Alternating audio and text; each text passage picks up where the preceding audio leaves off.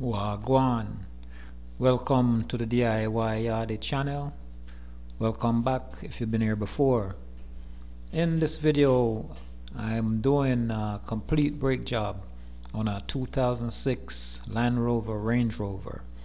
These are the tools we need: a 22mm to 16mm, 7mm Allen, a 6mm Allen screwdriver, a 3/8 and a half-inch wrench, and this is the vehicle. I always say before you start, you want to make sure your wheels are blocked. I got my log blocking my wheel. Alright? Okay. And put your park brakes on also. I'm on a slight incline, that's why I have the back wheel blocked. Okay, so I'll get the jack in place. And this is a truck, SUV. So on an SUV, I always want to put the jack on the subframe of the truck. That's the strongest part. The subframe is usually, steel or cast iron, and it's the strongest part. So I have my jack stands. Whenever I'm jacking up a vehicle, getting it off the ground, I use my jack and my jack stands to secure the vehicle. I'll leave the jack in place along with the jack stand. Okay. Now I'm gonna go and get the wheel off, which is where you use your 22mm.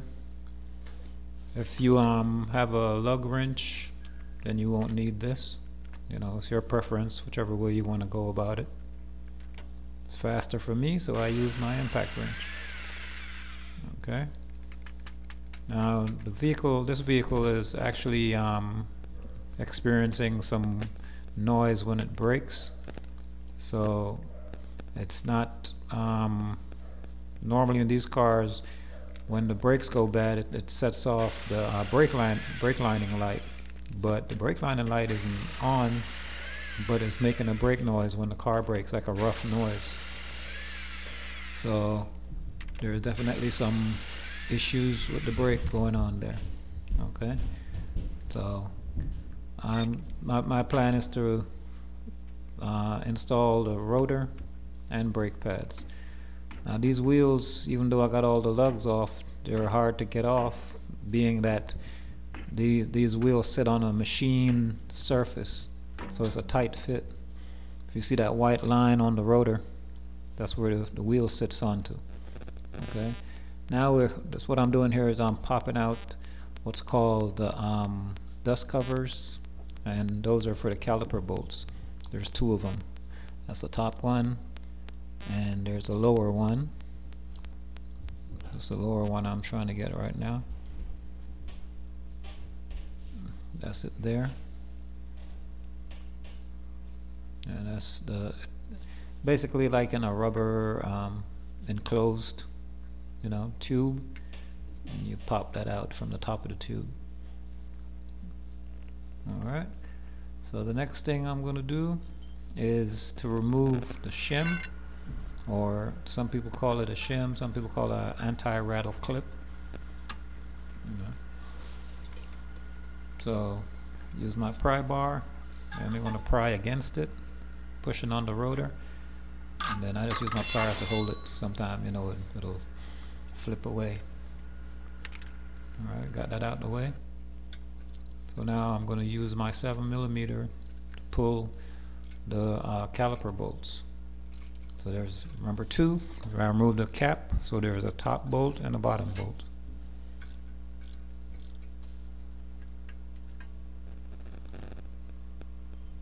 Make sure you get your tool right on the head of the bolt, because if you don't, sometimes it'll slip, and you don't want to strip your bolts out. I'm actually trying to get a better position, get the tool in place, make sure the tool is in the bolt all the way.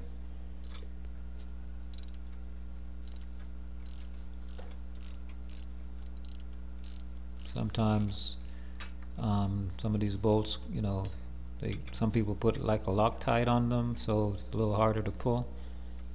You never know what the person before you who worked on the car did. So you just got to take your time and pull it the best possible. try not to strip or break anything.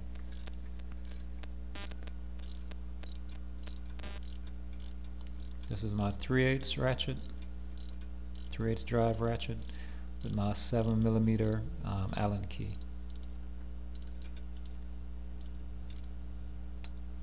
So once I loosen this, you're gonna see while I'm loosening it, I try to pull on the bolt. While I'm loosening, I try to pull on the bolt, pull it out. See that bolt just stuck out? Okay. So now the next thing we're going to do is take the caliper off, and this rotor has like a ridge on it, so what you want to do is get like a screwdriver or something, insert right in there and pry against the rotor and the caliper to make some space. That way the the caliper will come right off, will pop right off. There we go. Alright. Job isn't hard, you know, it's just certain things, little tricks you have to know to get certain things moving faster. I'm also popping the brake hose out of that holding area, just get a little more room to move my caliper around. Alright, now the next thing is this brake bracket, and the brake bracket has two 16mm bolts. So I'm going to get my 16mm socket and get those two bolts removed, top and the bottom. Okay, so 16mm I'm a right-hander and I'm working with my left hand holding the camera with the right, so it's a little awkward for me. And these bolts, they have Loctite on them, you know, which these you would expect to have Loctite because, you know, they absorb a lot of impact. They have to stay tight, being that these brakes, you know, high speeds, low speeds, you want to make sure your brakes stay intact.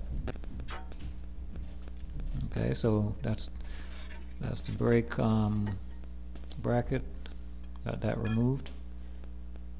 So now after this, I'm gonna have to remove that little screw right there. That's what holds the rotor. That holds the rotor to the wheel bearing, and that's a 6mm Allen. Okay, we're going to get that pulled, and usually these aren't on there too tight, but sometimes depending on, you know, how old the car is, how long it's been sitting and all of that, sometimes you'll have an issue getting that out of there. Okay, now this rotor is on there pretty tight, so I'm using a hammer to break it loose.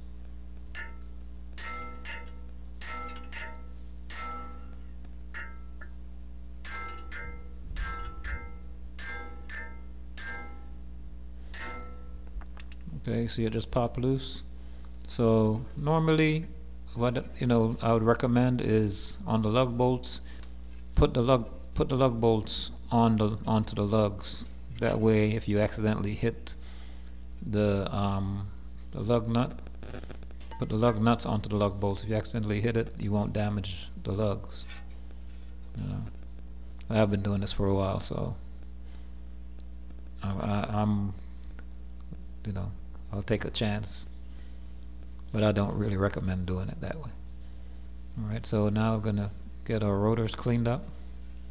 You know, these rotors, they usually, not always, they usually have like an oily film on them to keep them from rusting.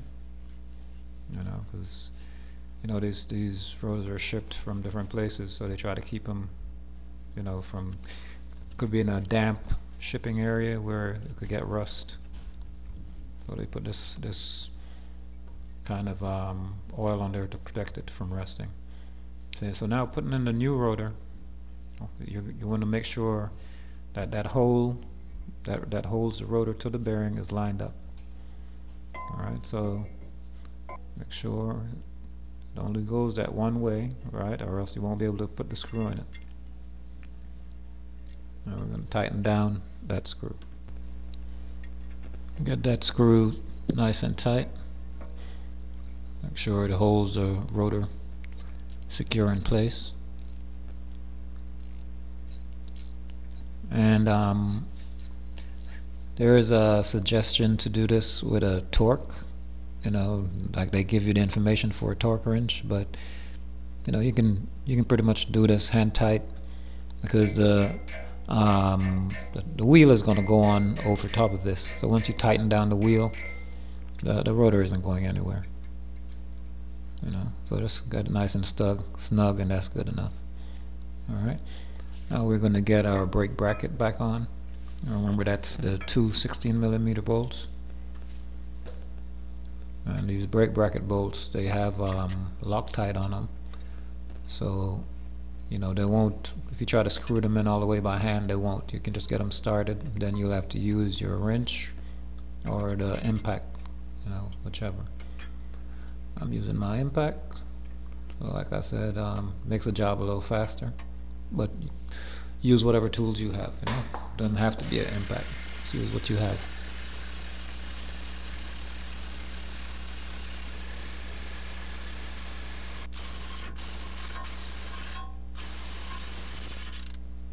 Got those nice and tight. Alright, so now I'm going to replace my brake pads. Okay, the old one's out.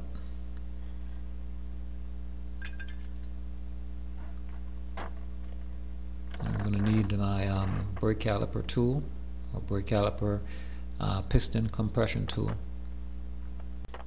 You can get a tool like this at most auto parts supply stores, or anywhere, any store that sells automotive parts. Okay, so when you get the piston compressed, and the reason you compress the piston is the piston has to be pushed in order for the new brakes to go in place. Because as the brakes wear, the brake material wears, the piston comes out further and further, so we have to push these pistons back in. Now what you have to remember also is to pay attention to your brake reservoir, because the reservoir, you can have fluid coming back out of the reservoir depending on how much fluid is in the reservoir. Okay, so like you can see there's some fluid coming out. So you want to make sure, depending on where you're working, you have something under the car, to catch that fluid if you're working in an area where you don't want to make a mess.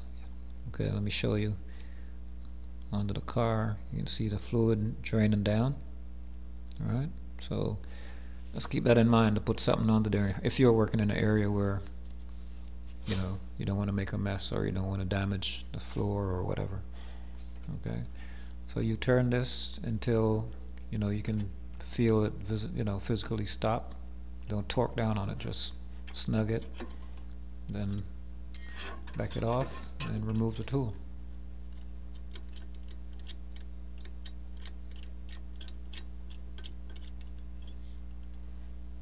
Okay, got a tool removed. Now you want to pop the inner brake pad out and clean any dirt or whatever that might be in there, dirt or rust.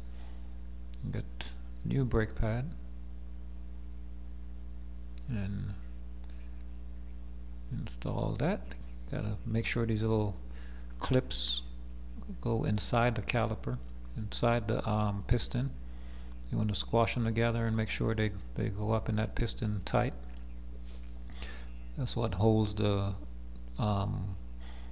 brake pad from rattling around while you drive. Gives it a nice secure fit. Alright, that was the inner, now this is the outer one. Alright, and it's a good practice to touch some grease on the ends of the brake pads when you're installing them. Alright, so you get them in place. Also, sometimes on some of these cars, you'll need to clean up the contact surfaces for the brake pads on the brake caliper bracket.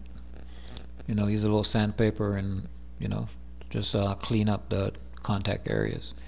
Okay, so now I'm gonna get my caliper bolts tightened. That's the 7mm Allen, to tighten those down. Get those nice and snug. And also those bolts too is a good practice to clean them up and put a little bit of grease on them, keep them moving nice and smooth. Here I'm popping my brake hose back in place. I remember I'd pulled that apart to get some more movement on my brake hose with a caliper so I don't damage that brake line. Alright, I'm double checking my caliper bolts, making sure they're snug. Okay, so now that's good.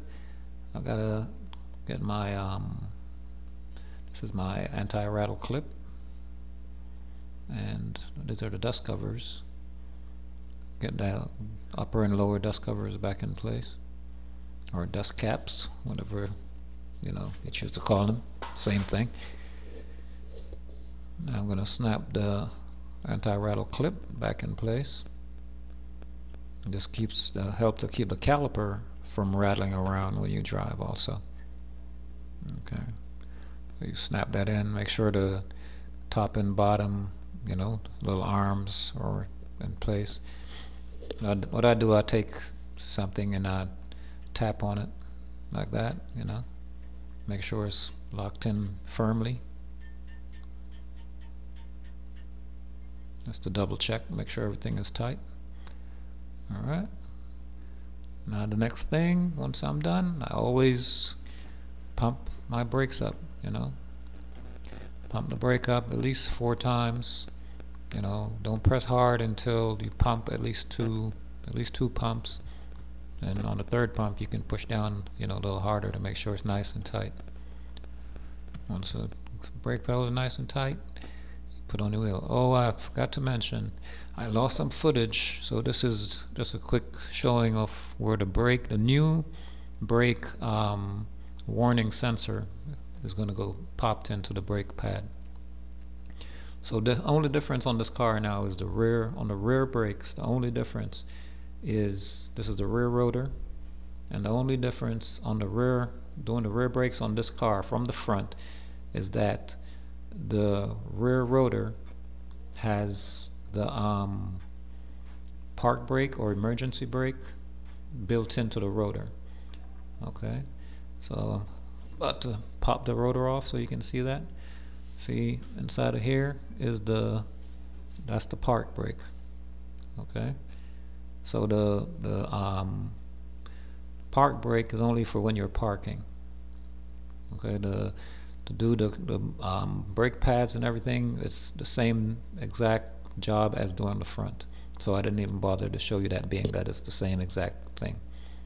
Okay, so I'm gonna get the new rotor. This is the rear, remember, so make sure your holes are lined up. There are 2 holes on this rear rotor. One is for the park brake adjust. The other one is the bolt that holds the rotor to the bearing. Alright, so get that back on nice and tight. And on that second hole, like I said, that second hole is for the park brake adjust. These 2 holes won't line up with each other.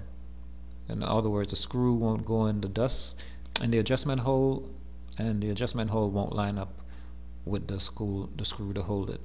Okay, so there's a cap that covers that park brake adjuster. So I pop that cap out and I'm going to reuse it for this new rotor.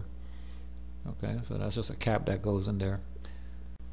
The park brake does generate dust over time, so that little cap also helps the dust from getting into the rim of the car. Alright, so the job is done.